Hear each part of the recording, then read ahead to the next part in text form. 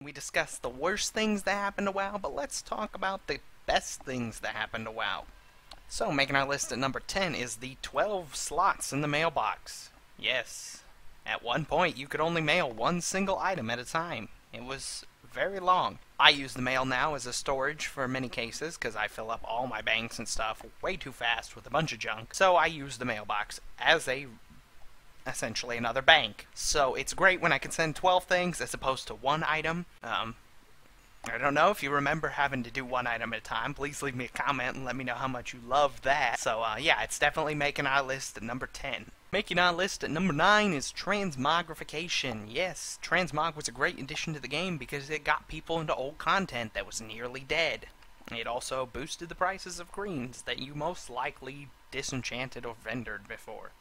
So it was really fun, and it also can give a little versatility with your character. You could be a mage and look like a priest, or you can be a warlock and look like a mage. It's all up to you. So transmog was a really fun addition to the game, and it's going to make our list at number 9. I debated putting this one on the list because I know there are a lot of dislikes of this one, but I put the WoW token as number 8. Now, the WoW token was a great addition because poor people like myself can actually play WoW without having to pay any money. A lot of people say the WoW token is pay to win now and stuff. I mean, if you want to look at it that way, I suppose it can be viewed that way because the big guilds on servers most usually will let you do runs for gold. So I guess you could see it as pay to win, but I think it was a great addition simply for the fact that I don't have any money and I like to play WoW and not spend money. So it made our list at number 8. I went ahead and put personal loot as number 7 on our list because personal loot was a great thing for looking for dungeon and stuff. It avoided people being able to ninja your gear essentially, which was really good.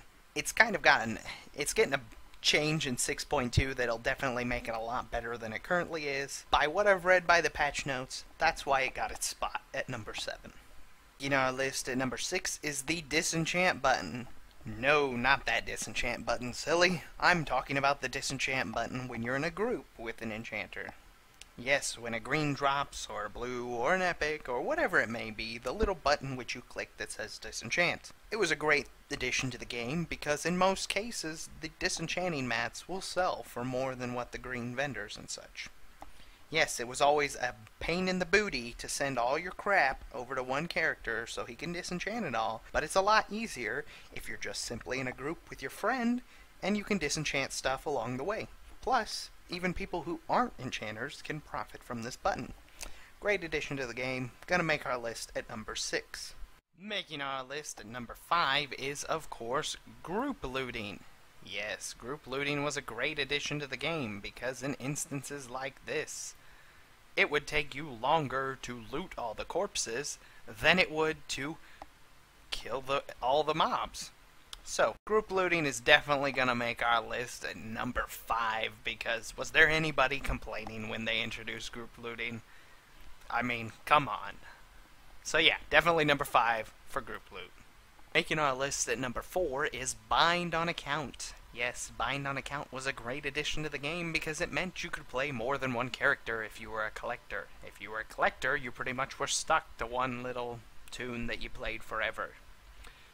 From all the way to Burning Crusade to Cataclysm, I only played one class, and that was a Draenei Shaman, because he was my main. I had to collect everything on him. He had to have it all. So, Bind on Account was more fun because I could fan out, and it let me play more things, and now I stick to just Murgle for the most part. But yeah, definitely love Bind on Account.